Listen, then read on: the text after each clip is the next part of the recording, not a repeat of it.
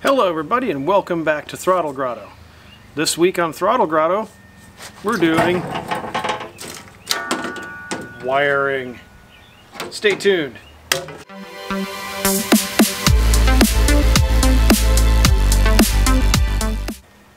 Alright everybody, so finally we are back to the rabbit. I've got all the other garbage out of the way and I've got some time in the evening to work on the car. And so here we are. It is time to do some engine wiring. Figured this week I would try to get the engine harness wired into, well, let me back up.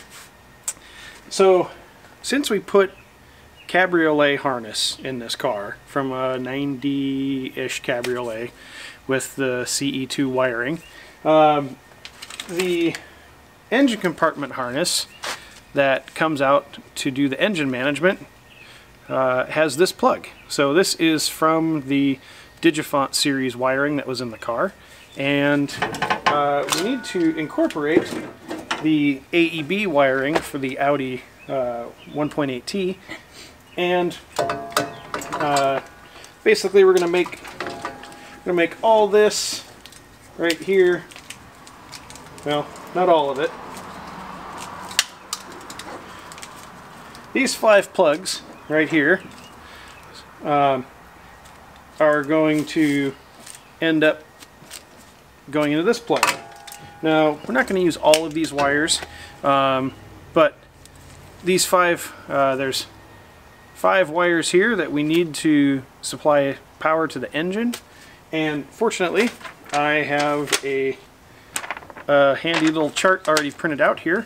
So I kind of already know where the wires are supposed to go. I don't have to go digging through the wiring diagrams or anything like that. Fortunately, some people have done this swap before, so I don't have to blaze any trails or anything like that. But still work has to be done. So time to get to it. Okay, so when I said that this was going to be easy because I already had a chart, this chart's only half of it. I found this online on one of the forums, and it's labeled for what wires it's supposed to go to, but it's not labeled very well. So what I'm having to do is I'm having to check each one of these wires, go back into the wiring diagram, and see exactly what each one of these wires,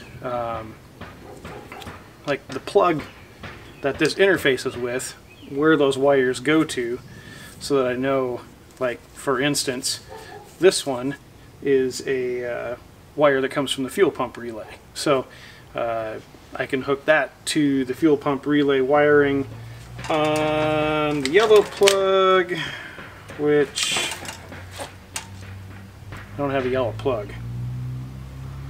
So this could get really interesting really fast. Let's see how far I can get with this.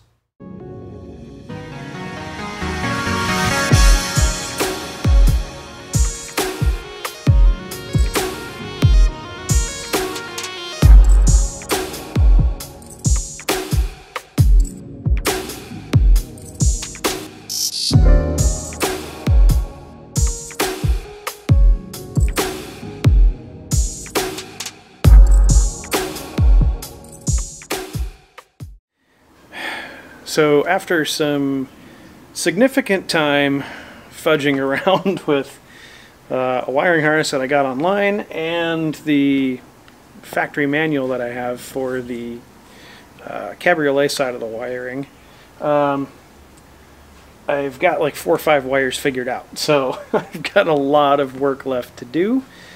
I need to go and figure out, this wiring diagram that I have here is from a Passat, and I think the Audi plugs are just a little bit different. So I didn't make nearly as much progress as I thought I would tonight. So I'm going to go in and try to find the right wiring diagram.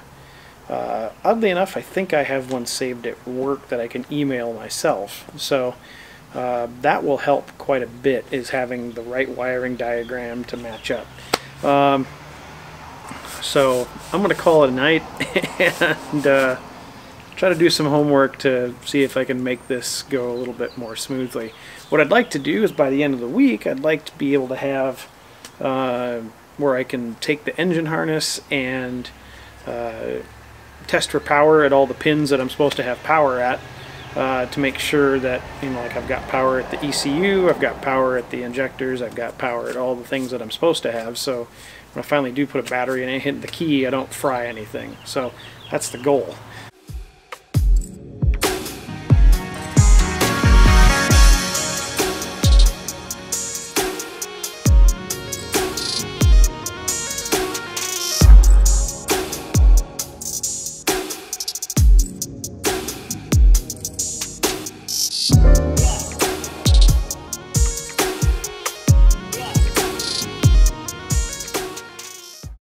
Alright, so as you guys know, I've been racing rallycross, and the events are not close to here at all. They're usually anywhere from half an hour to 2 hours away. So having an old car that you take to the event and race and then try to drive home, not a great idea. It can be done, but it's not a great idea. So I put out some feelers, and one of the guys on one of the rally forums actually came back to me with this. Yep, bought a tow dolly.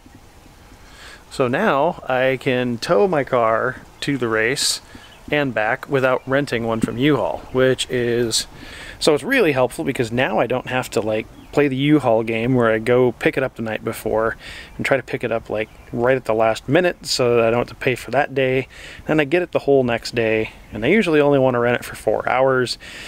So it becomes tough because like, and if I don't get back, like last time I didn't get back here until well after U-Haul closed, so they wanted to charge me another day.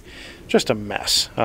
So potentially could cost me $100 a day to rent a $50 tow dolly. So this one was $200.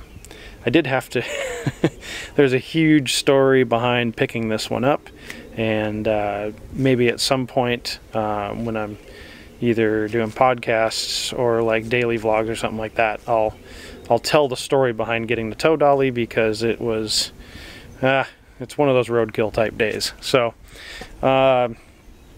but working on the tow dolly, trying to get that done because I have a race in 2 weeks, and so I'm trying to keep on schedule with the videos, getting them out once a week, but my work schedule's changed again, and it is becoming a little more difficult to get everything done during the week. Housework, projects, keeping cars running, and it's just a lot going on. So I'm going to try to keep you guys at once a week for videos, and hopefully sometime this summer I go back to my regular schedule, which is a little more flexible.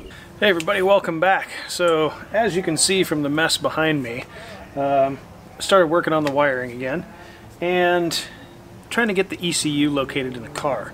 One of the issues I ran into is that the wiring harness isn't long enough, so I'm having to actually extend all of the ECU wiring so that I can run the plug in through the hole in the firewall and then mount the ECU on the passenger side of the car. So I'm having to extend the wiring about 4 feet. I've already got one of the plugs for the ECU done, and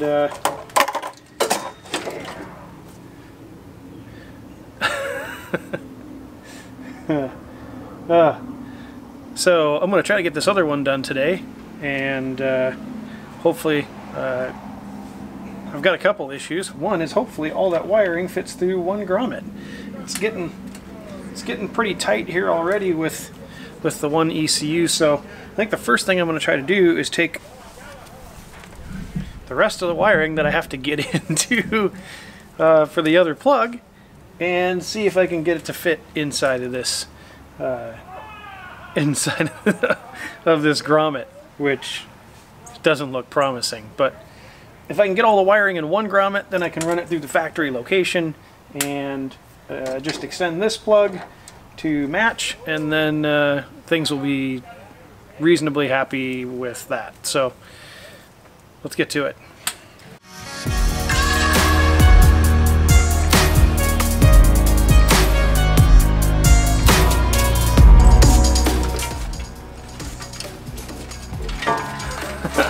Alright, so it is a tight fit in this firewall grommet, but I have all of the wires that I need to hook up run through one grommet, which is awesome. And now I just need to cut all these and extend all these wires so that they match up, and then I will be done for the day. I spent a lot of time running around trying to get one of these grommets, and finally found a junkyard that had a couple of them that were intact so that I could actually work. I could actually work with what I was taking out instead of it just falling apart. I probably could have bought a new one, but I really didn't find out till last night that where I was trying to put the ECU just wasn't going to work. So this is the solution, and now I'm going to start cutting wires and hooking all this stuff up.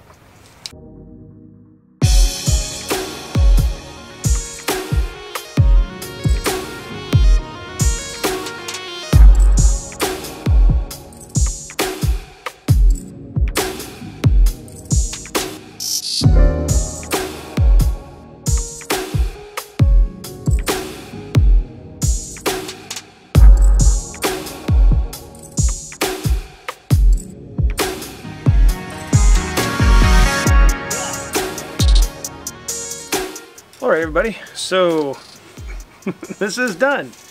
I have extended, I know this looks terrible right now, but I've extended this wiring harness by about 4 feet, which should allow me enough to run from the hole over there in the firewall all the way across the passenger side, mounted up behind the glove box. Nobody will ever see it, and the ECU will stay dry. So that unfortunately, I shut the camera off accidentally halfway through it, but you kind of get the idea. It's basically cut, lengthen, solder, heat shrink, and then you do that for about 65 wires or so. So that took me most of the day, but I'm glad this part of it's done. At least now I know that I can run these plugs through the firewall, and I can get the ECU where I want it, instead of it like trying to jam it up into the corner here where the fuse box is and all that stuff. Just wasn't going to work.